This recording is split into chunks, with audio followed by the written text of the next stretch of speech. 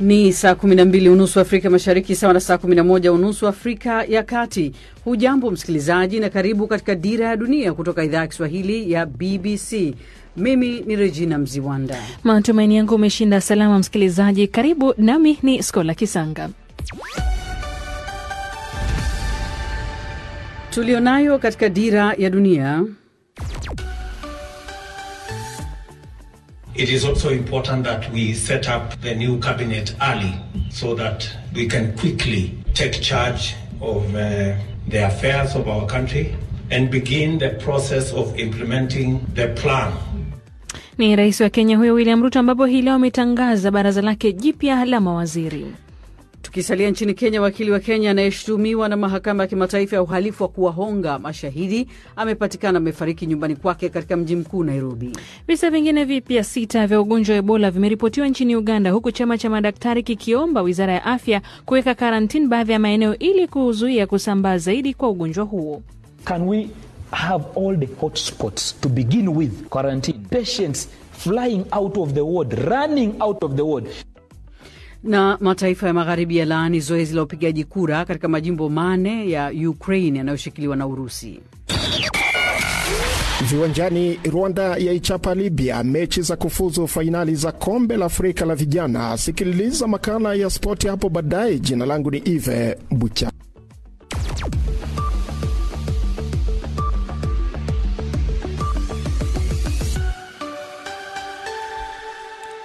Na kwanza ni taarifa ya habari za dunia. Jina langu ni Hamida Abubakar. Rais wa Kenya William Ruto ametangaza baraza lake la mawaziri hii leo, wiki mbili baada ya kuapishwa kwake. Rais Ruto amewateua wanasiasa mbalimbali kutoka muungano wa Kenya Kwanza, ikiwemo kigogo wa siasa na aliyekuwa makamu wa rais wa Kenya Musalia Mudavadi kuwa waziri kiongozi wa baraza la mawaziri, ikiwa ni mojawapo ya nyadhifa mpya iliyotangazwa.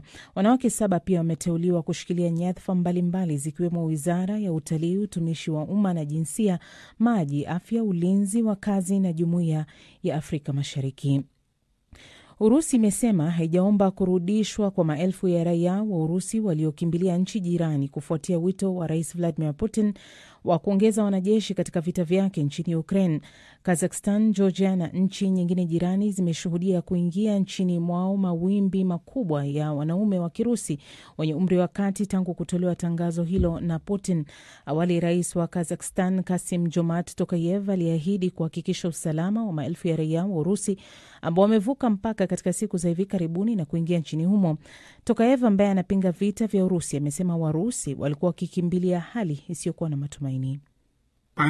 Kuna vita vikubwa vinavyoendelea katika maeneo yetu ya karibu. Kwa kuzingatia hili, lazima kwanza tufikirie kuhusu usalama wa nchi yetu. Uadilifu wa eneo la majimbo lazima ulindwe. Hii ndio hatua muhimu. Siku zote nimekuwa nikizungumzia hili kwa uwazi katika mikutano ya kimataifa. Paul Gisheru, wakili wa Kenya aliyeshtakiwa na mahakama ya kimataifa ya uhalifu ICC kuwahonga mashahidi, amefariki nyumbani kwake jijini Nairobi akiwa na miaka 52. Gisheru alikuwa ameshtakiwa katika mahakama hiyo iliyoko The Hague, Uholanzi tangu mwezi Februari. Alikanusha madai ya kuwatishia mashahidi waliopaswa kutoa ushahidi dhidi ya rais wa sasa William Ruto kutokana na madai ya kuhusika kwake na ghasia za baada ya uchaguzi mwaka 2007. Kesi dhidi ya Ruto ilifutiliwa mbali mwaka 2006 baada ya mashahidi kuondoa ushahidi wao. Polisi imesema inafanya uchunguzi kubaini chanzo cha kifo cha wakili Paul Gisheru. Unaendelea kusikiliza taarifa ya habari kutoka idhaa ya Kiswahili ya BBC. Mawakili wanaomwakilisha kamanda wa zamani wa waasi anayetuhumiwa kufanya ukatili katika Jamhuri ya Afrika ya Kati wanatoa utetezi wao katika mahakama ya kimataifa ya uhalifu. Mahamad Said Abdelkani anatuhumiwa kuendesha kituo cha wafungwa ambapo watu wanaoshukiwa kumuunga mkono rais wa zamani Francois Bozize waliteswa. Kwa maelezo zaidi na mpisha Nastia Mohamed. Mahamad Said amekanusha mashtaka hayo dhidi yake. Alikuwa mahakamani ikishuhudia namna mawakili wake wanavyotoa hoja zao kwamba kesi hiyo imewasilishwa kupitia dhana na kwamba huenda ikakosa kufaulu. Siku ya Jumatatu, mwendesha mashtaka aliwasilisha picha zilizoonyesha jinsi waathiriwa walivyodaiwa kuteswa. Jamhuri ya Afrika ya Kati imekuwa katika machafuko tangu rais wa zamani Francois Bozize alipopinduliwa mwaka 2013 na kundi la waasi wa Kiislamu. Waandamanaji nchini Iran wanaodai haki zao pamoja na uhuru wameendelea kuandamana kwa siku ya 12 leo licha ya juhudi za serikali kutaka kuwadhibiti. Asli Galgalo na taarifa kamili. Video zinazoonyesha maandamano ya usiku kucha katika miji kadhaa zilisambazwa licha ya serikali ya Iran kufungia mitandao mara kadhaa. Baadhi ya ripoti zinasema vikosi vya usalama vimelemewa na maandamano hayo. Kundi la kutetea haki za binadamu la Iran lenye makao yake nje ya nchi hiyo linasema kufikia sasa takriban waandamanaji 76 wameuawa. Maandamano hayo yalizuka baada ya kifo cha Mahsa Amini, msichana anayedaiwa kuvunja sheria ya kujisitiri kwa kutovaa hijab vizuri. Mahsa alifariki chini ya ulinzi wa polisi. Rais wa zamani wa Afrika Kusini Jacob Zuma ametangaza kuwania uongozi wa chama cha African National Congress ANC kitakachomchagua kiongozi wake mpya mwezi Disemba. Kupitia taarifa iliyotolewa kwenye mtandao wa binti yake wa Twitter jana usiku, Zuma amesema yuko tayari kuitumikia nchi yake kwa hali yoyote ile iwapo atahitajika kufanya hivyo. Lakini kurejea kwake katika siasa kumepata pingamizi mapema baada ya kushindwa kupokea uteuzi kutoka jimbo lake la KwaZulu Natal. Jacob Zuma pia ametoa wito kwa chama cha ANC kumpigia kura Daktari Nkosazana Dlamini Zuma, mke wake wa zamani na aliyewahi kuwa waziri wa mambo ya nje, kama kiongozi wa chama hicho. Hata hivyo, wachambuzi wamedai hatua ya Zuma ni ya kutaka kujikinga dhidi ya kesi zinazomkabili. Hii ni BBC. Habari za dunia zimesomwa na Hamida Abubakari. Ni matangazo ya Dira ya Dunia kutoka idhaa ya Kiswahili ya BBC. Tusikilize kupitia Radio 1 mjini Dar es Salaam, Voice of Karamoja nchini Uganda, Nyota FM mjini Bungoma nchini Kenya na Radio Muungano Beni nchini Jamhuri ya Kidemokrasia ya Kongo. Pia unaweza kutusikiliza ama kuyasikiliza matangazo haya kwenye tovuti yetu ambayo ni BBC Swahili, ama andika bbcswahili.com, ama kwenye ukurasa wetu wa Facebook andika BBC Swahili. Hivi leo uko nami Regina Mziwanda nikikuacha katika mikono salama kabisa ya Skola Kisanga. Kwani unaenda wapi? Tuko hapa mpaka mwisho wa matangazo haya. Msikilizaji, karibu tuweze kukupasha lembo tumekuandalia katika matangazo haya Dira ya Dunia kutoka hapa idhaa ya Kiswahili ya BBC. Habari kuu jioni ya leo ni hii hapa kuhusiana na Rais wa Kenya William Ruto ametangaza baraza lake jipya la mawaziri wiki mbili tu baada ya kuapishwa kwake. Rais Ruto amewateua wanasiasa mbalimbali kutoka muungano wa Kenya Kwanza, akiwemo kigogo wa siasa na aliyekuwa makamu wa rais wa Kenya Musalia Mudavadi kama waziri kiongozi wa baraza la mawaziri, ikiwa ni mojawapo ya nyadhifa mpya kabisa ambao imetangazwa na Rais William Ruto. Wanawake 7 pia wameteuliwa kushika nyadhifa mbalimbali zikiwemo wizara ya utalii, utumishi wa umma na jinsia, maji, afya, ulinzi wa wakazi pamoja na Jumuiya ya Afrika Mashariki. Na hivi sasa basi moja kwa moja tunaungana na mwandishi wetu Robert Kipto ambaye yuko katika studio zetu za Nairobi. Pengine Kipto, tueleze tu kile ambacho Rais Ruto amekisema kutoka katika kutangaza baraza hilo jipya. Tueleze baraza hili la mawaziri limetajwa na Rais Ruto ni lenye kufanana vipi labda, na wengi walitegemea hili? Naam, kwa hakika Rais Ruto ametaja baraza lake la mawaziri wiki mbili tu baada ya kuapishwa kuwa rais wa Jamhuri ya Kenya, na ametaja baraza la mawaziri lenye mawaziri 22 na mawashauri 2 pamoja na mkuu wa sheria na katibu wa baraza la mawaziri. Kwa mara ya kwanza utakuta kwamba idadi ya wanawake waliotajwa kwenye idadi hii ama kwenye baraza hili la mawaziri ni kwamba wako 6. Hata hivyo, Ruto alisitiza kwamba ni muhimu kwa baraza hilo liidhinishwe haraka na bunge ili serikali yake ianze kutekeleza ahadi alizotoa kwa Wakenya wakati wa kampeni. Hebu tumsikilize. Ni kwamba zoezi hili ni muhimu kwa sababu japo kuwa tuna baraza la mawaziri nililokutana nalo asubuhi ya leo, ni jambo la muhimu kwamba tuwe na baraza la mawaziri jipya mapema ili tuweze kuchukua hatamu ya kutimiza majukumu kwa ajili ya watu wetu na kuanza hatua ya utekelezaji wa mipango ya yale tuliyowasilisha kwa watu wa Kenya na wakatupigia kura kwa sababu ya hayo. Na pengine Kipto, kwa wasiofuatilia siasa za Kenya, wapi ni wanasiasa mashuhuri ambao wameteuliwa na Rais Ruto? Naam, kuna wanasiasa kadhaa ambao wameteuliwa na wengi wao ni wale waliojitokeza kujiunga na mrengo wa Bwana Ruto kabla ya uchaguzi mkuu. Mmoja wao ni Bwana Musalia Mudavadi ambaye alikuwa kwa wakati mmoja makamu wa rais wa Jamhuri ya Kenya, naye ameteuliwa kuwa waziri kiongozi. Aliyekuwa gavana kaunti ya Machakos ambaye alikuwa kiongozi wa chama cha CCM Bwana Alfred Mutua vilevile ameteuliwa kwenye baraza hili la mawaziri, sawia na aliyekuwa spika wa bunge Bwana Justin Muturi ambaye naye ameteuliwa kuwa mkuu wa sheria. Aliyekuwa kwa wakati mmoja naibu spika wa bunge la Senate Bwana Kithure Kindiki naye ameteuliwa kwenye waziri yenye ushawishi mkubwa wa usalama wa ndani, kama alivyoelezea Bwana Rais William Ruto. Tumsikilize tena. We have again the other very important position. Vile tuna nafasi nyingine muhimu, nayo ni ya waziri kiongozi wa baraza la mawaziri, na nimemteua kaka yangu Wycliffe Musalia Mudavadi kuongoza ofisi hiyo. Ofisi hiyo itakuwa ya pili kimajukumu baada ya ile inayosimamia shughuli za ofisi za rais na makamu wa rais, na nimepanga majukumu ya ofisi hiyo. Atamsaidia rais na makamu wa rais kusimamia baraza na shughuli nyingine za kiserikali. Na rais wa Kenya huyo William Ruto akizungumza wakati alipokuwa akitangaza baraza lake la mawaziri, na hapo amekuwa akizungumza kuhusiana na miongoni mwa wanasiasa ambao wameweza kuteuliwa ni pamoja na Musalia Mudavadi ambaye ni waziri kiongozi wa baraza la mawaziri, ikiwa ni wadhifa mpya kabisa ambao umetangazwa. Lakini labda Kipto, awali ilitarajiwa kwamba Rais Ruto atafanya mabadiliko makubwa katika idara ya usalama. Je, hili amelifanya?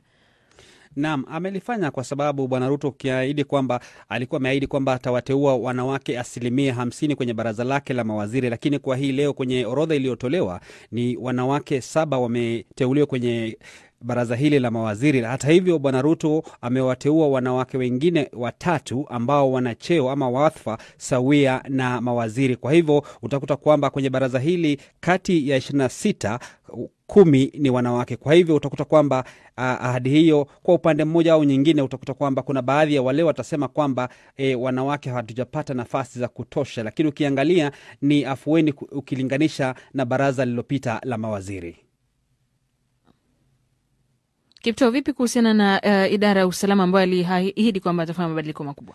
Naam, habari ambazo tumezipata kutoka ikulu ya Nairobi kutoka sasa hivi ni kwamba Rais William Ruto amemtangaza ama amempendekeza bwana Japhet Koome kuwa Inspector General mkuu wa polisi baada ya mapema hii leo bwana Ruto kupokea ombi la kujiuzulu ama kustaafu kwa aliyekuwa Inspector General wa polisi ambaye amesemekana kwamba ameomba kustaafu kutokana na sababu za kimatibabu. Vile bwana Ruto amebainisha kwamba aliyekuwa mkuu wa idara ya jinai bwana George Kinoti pia naye ameomba kujiuzulu, na Rais Ruto amekubali kujiuzulu kwake, na hivyo kutoa amri ama agizo kwa idara ya uajiri wa polisi kutangaza nafasi hiyo kuwa wazi na kuanza mchakato wa kumtafuta mrithi wa bwana Kinoti. Naam, shukrani sana. Ni mwana habari wetu huyo Robert Kipto nikizungumza naye kutoka Nairobi. Naam, kama ulivyofuatilia mazungumzo baina ya Skola Kisanga na Robert Kipto, tunasalia nchini Kenya na kutathmini kwa undani uteuzi huu wa leo. Awali nimezungumza na Bobby Mkangi ambaye ni mchambuzi wa masuala ya kisheria nchini Kenya, nikitaka kufahamu mtazamo wake juu ya sura mpya ya baraza la mawaziri.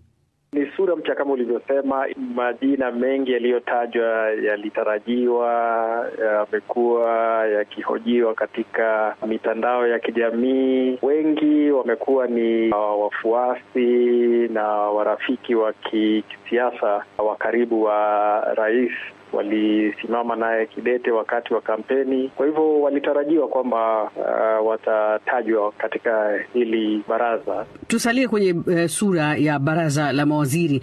Umesema kwamba ziko sura ambazo zimetarajiwa kwa sababu zimezungumzwa sana katika mitandao ya kijamii nchini Kenya.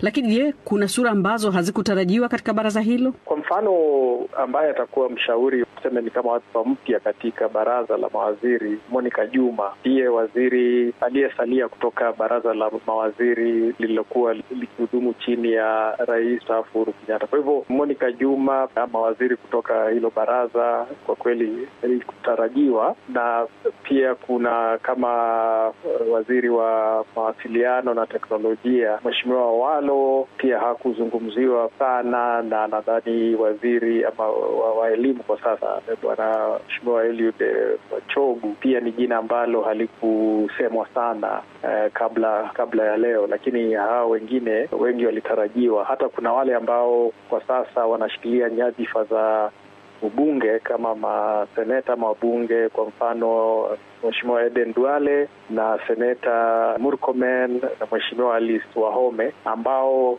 kwa sababu ya uteuzi wao ni lazima wajiuzulu viti vyao vya ubunge. Manake katiba hairuhusu mtu kuwa mbunge na waziri kwa wakati mmoja. Bobu Mkangi, mageuzi ya kuidhinisha majukumu zaidi kwa naibu rais yanatoa tofauti gani na majukumu yaliyoko sasa? Nadhani lile ambalo atalifanya rasmi tofauti na yeye rais Rais William Ruto kama alivyokuwa naibu wa Uhuru Kenyatta, ni kama alivyosema kwamba majukumu ya naibu wake Rigathi Gachagua atayatangaza na kuyachapisha rasmi kupitia executive order. Ukiangalia katiba inataja tu kwamba naibu wa rais ndiyo mdogo na msaidizi wa rais, lakini ni rais kwamba ana madaraka ya kumpa majukumu naibu wake. Na tuliona kwamba wakati wa muhula wa pili Rais Uhuru Kenyatta hakumkabidhi William Ruto majukumu yoyote. Yale ambayo alikuwa wakati wa muhula wa kwanza aliyaondoa polepole hadi akawa ni naibu wa rais ambaye hana mamlaka yoyote. Kwa hivyo nadhani lile nalo lilifanya tofauti ni kuonyesha kwamba naibu wake wa rais atakuwa na majukumu, na ni majukumu rasmi, ni majukumu ambayo yatatathminiwa kisheria na atatangazwa. Kwa hivyo hilo ndilo ambalo analifanya kwa utofauti ukilinganisha na rais mstaafu Uhuru Kenyatta. Naam, uwakilishi wa wanawake unauzungumziaje ukilinganisha na baraza la mawaziri lililopita, hata baada ya rais kwamba aliahidi kuna uwakilishi wa 50% wa wanawake? Naam, nadhani hapo atakuwa amefeli mtihani na ahadi aliyoitoa. Ila tunakumbuka kwamba ahadi za kampeni ni kama mashairi, lakini wakati wa tekelezaji basi inakuwa ni tamthilia, mariwaya. Na kwa hivyo nadhani hilo ndilo ambalo la kwanza ambalo litazungumziwa, kwamba ile ahadi aliyotoa kutakuwa na usawa wa jinsia katika baraza lake, na baraza lililotangaza kufikia kwa leo halijakidhi hicho kigezo ambacho yeye alikuwa ametoa. Mojawapo ya nyadhifa mpya alizotangaza ni ule aliopewa kigogo wa kisiasa nchini Kenya Musalia Mudavadi kama waziri kiongozi. Nafasi hiyo imetajwa kuwa wadhifa mkuu baada ya ule wa rais na naibu rais. Ni jukumu kubwa kiasi gani hili? Ni jukumu mwanzo la kisiasa, kwa sababu kama ulivyotaja Musalia Mudavadi ni mwanasiasa aliyebobea, wakati mmoja akawa naibu wa rais, na mazungumzo na mwafaka waliowafikiana na William Ruto ili Mudavadi amuunge mkono ilikuwa ni kwamba atampatia wadhifa wa kiwango kama hiki. Kwa hivyo yeye ni waziri katika jopo la mawaziri, lakini ni waziri ambaye ana madaraka makuu. Yeye ndio atakuwa anasimamia wale mawaziri wengine, atakuwa ni kama anasimamia na kuendesha baadhi ya shughuli za baraza lake, na pia kusimamia baadhi ya kamati zilizopo. Bobi Mkangi ambaye ni mchambuzi wa masuala ya kisiasa nchini Kenya akihitimisha mazungumzo nami. Tukiachana na hayo ya Kenya, tuangalie kuhusiana na janga la Ebola, ambapo chama cha madaktari nchini Uganda kimeomba wizara ya afya nchini humo kuweka karantini wilaya kati ya Mubende na wilaya jirani ili kuzuia kusambaa kwa ugonjwa wa Ebola Sudan. Hata hivyo, visa vingine vipya 6 vya wagonjwa wa Ebola vimeripotiwa nchini humo ndani ya saa 24, ikiwa idadi ya wagonjwa wa Ebola ya Sudan wameongezeka 6 siku ya leo na kuhitimisha 24. Waliothibitishwa na vifo vilivyothibitishwa bado ni 5, mbali na ambapo hawajathibitishwa 18. Mwandishi wetu Isaac Mumena huyu hapa na taarifa zaidi. Rais wa chama cha madaktari nchini Uganda, Dr. Samuel Orendo, amefahamisha BBC kuwa maambukizi ya ugonjwa wa Ebola ya Sudani yanasambaa kwa haraka katika vijiji vya wilaya ya kati ya Mubende kulikoripotiwa mlipuko wa ugonjwa huo wiki jana baada ya mgonjwa wa umri wa miaka 24 kufariki. Orendo anasema kulikuwa na wagonjwa wenye dalili za Ebola mapema mwezi wa Agosti tarehe 15. Madaktari hawakuweza kutambua mapema na hivyo kusambaa katika vijiji mbalimbali wilayani humo, na baadhi yao kufariki bila kujua ni ugonjwa wa Ebola. Ndio sababu wamepata changamoto ya kuwatafuta watu waliotangamana na wagonjwa. Njia pekee ya kuweza kudhibiti ni kuwazuia kutoka. Please, can we have all the hotspots to begin with quarantine? Tafadhali tuweke karantini sehemu hatarishi ya Ebola. Tuanze nayo kwanza ikiwa tunapenda kuzuia kusambaa. Kama tusipofanya hivyo, tutajikuta hatarini kama ilivyokuwa nchini Sierra Leone. Karibu taifa zima wataambukizwa. Uzuri wa Ebola ni siku 21 dalili za mgonjwa zinaanza kuonekana, hivyo ni rahisi kuwatenga wagonjwa. Tusipofanya hivyo wakati wagonjwa wanakimbia kwenye wodi, tuko hatarini. Patients flying out of the ward, running out of the ward. Daktari Orendo ameongeza kuwa madaktari wanafunzi walianza mgomo jana wilayani Mubende. Wanatakiwa madai yao yazingatiwe, kwani wamefanya kazi bila kuwa na kinga kuwatibu wagonjwa walio na dalili za ugonjwa wa Ebola, na kwa bahati mbaya baadhi yao 7 ni wagonjwa na mmoja yuko katika hali mbaya akionyesha dalili za ugonjwa wa Ebola, kutapika na homa kali. So if they have no supervision to begin with, kama hawana msimamizi na kama maisha yao yako hatarini, wana haki ya kuacha kufanya kazi. Kwa wakati huu tuna 40% pekee ya wafanyakazi kote nchini. And right now we have only 40% staff coverage. 40% in the whole country. Waziri wa Afya Jane Ruth Acheng anakutana na madaktari hao wanafunzi leo ili kujadili warudi kazini kutokana na kusambaa kwa kasi ya ugonjwa wa Ebola. Wizara inahitaji timu kubwa ya wafanyakazi. Hata hivyo, Daktari Orendo ametoa ushauri kwa madaktari hao wanafunzi kama wameamua kuacha kazi. We are really encouraging our medical interns in Mubende. They are refusing or tunashauri madaktari wetu wanafunzi wilaya ya Mubende, ikiwa wamekataa kufanya kazi, wanatakiwa kujitenga kwa muda wa siku 21. Sio vyema kuondoka wilaya ya Mubende kwenda kwenye familia zao kupeleka ugonjwa, kwani wagonjwa waliokuwa wakiwatibu hawakuwa na vifaa vya kinga. Kwanza madaktari wanafunzi hawana bima, hakuna atakayelipwa fidia na hakuna anayepewa marupurupu ya kufanya kazi katika mazingira magumu.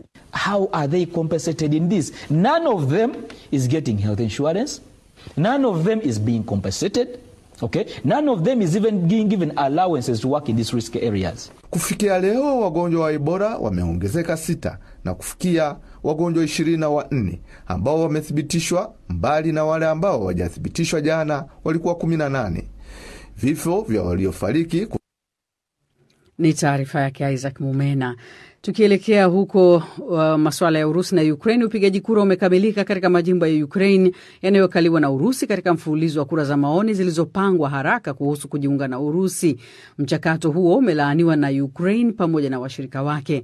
Kura hizo zilifanyika katika mikoa 4 kwa sehemu au kwa kiasi kikubwa zikikaliwa na Urusi: Luhansk na Donetsk upande wa mashariki na Kherson na Zaporizhia kusini. Fatma Abdallah na taarifa zaidi. Zoezi hili la leo linahitimisha siku 4 za upigaji kura ambapo madai ya vitisho kwa wapiga kura yalitolewa, ikiwemo madai ya maafisa wa uchaguzi kwenda nyumba hadi nyumba wakiongozana na wanajeshi waliojihami. Akizungumza kutoka katika mji mkuu wa Kiev, mbunge wa Ukraine Lesia Vasilenko ameambia BBC kwamba kura hiyo ya maoni sio halali. Kwetu sisi kura hii ya maoni ni aibu. Nchini Ukraine hatuitambui. Lakini jambo la pili la kusikitisha ni kwamba watu walioshikiwa mtutu wa bunduki na kutishiwa wamekiri kwa familia zao kwamba wanalazimishwa kupiga kura ambazo hawakubaliani nazo. Fanya lolote kwa wakati huu, kwa sababu maeneo haya yanamilikiwa na Urusi, kwa sababu maeneo haya kimsingi yako chini ya udhibiti wa jeshi la Urusi. Hili ndilo jambo gumu zaidi kwetu, na hawawezi kufanya lolote kwa sababu eneo linadhibitiwa na wanajeshi wa Urusi. Huu ni wakati mgumu kwetu.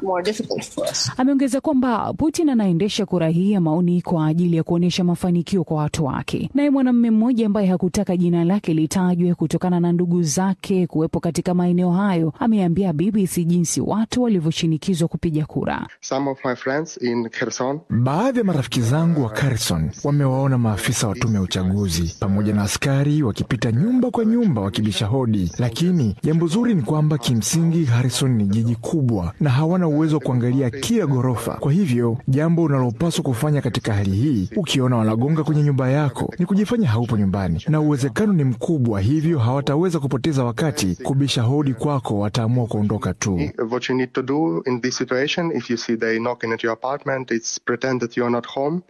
And most likely they will not waste time knocking at your door and just... Waziri wa mambo ya nchi za nje wa Ukraine ameitaka jumuiya ya Ulaya kuiwekea vikwazo vikali zaidi Urusi kutokana na kura hiyo ya maoni. Akizungumza na waandishi wa habari mjini Kiev, Dmytro Kuleba amesema kunahitajika kuchukuliwa hatua kali juu ya hatua hiyo ya Urusi. Zoezi hili la upigaji kura ambalo linafanyika siku chache tu baada ya uamuzi huo kutolewa zinalenga kutumiwa na Urusi kuhalalisha malengo yake ya kuivamia Ukraine kijeshi. Iwapo Urusi itafanikiwa kuchukua maeneo hayo ya Ukraine ya Donetsk, Luhansk, Kherson na Zaporizhia ambayo ni sawa na takriban 15% ya eneo la Ukraine, basi inaweza kusababisha vita kuingia katika hatua mbaya zaidi. Taarifa zisizothibitishwa zinaeleza kwamba Rais wa Urusi Vladimir Putin anaweza kutangaza nchi yake kunyakua majimbo hayo 4 katika hotuba itakayotolewa kwenye bunge la nchi hiyo siku ya Ijumaa. Tayari Urusi ilitangaza kufanya hivyo katika rasi ya Crimea mwezi Machi mwaka 2022. 2014. Katika hatua nyingine, Umoja wa Mataifa umeelezea kusikitishwa kwake na taarifa za waandamanaji wapatao 2400 kukamatwa nchini humo toka Rais Putin alipotangaza usajili wa wanajeshi wa akiba. Msemaji wa UN Ravina Shamdasani amewaambia waandishi wa habari kuwa UN wamehuzunishwa mno na idadi hiyo kubwa ya watu waliokamatwa. Taarifa yake Fatuma Abdallah ikieleza hali ilivyo Urusi pamoja na Ukraine. Unaweza kusoma taarifa hiyo kwa kina, msikilizaji, kwenye tovuti yetu ya bbcswahili.com. Kadhalika kuna taarifa hii ya Rais wa Kenya William Ruto ametangaza baraza la mawaziri, moja kati ya habari kuu katika matangazo ya Dira ya Dunia. Lakini msikilizaji, umetuandikia pia maoni yako kama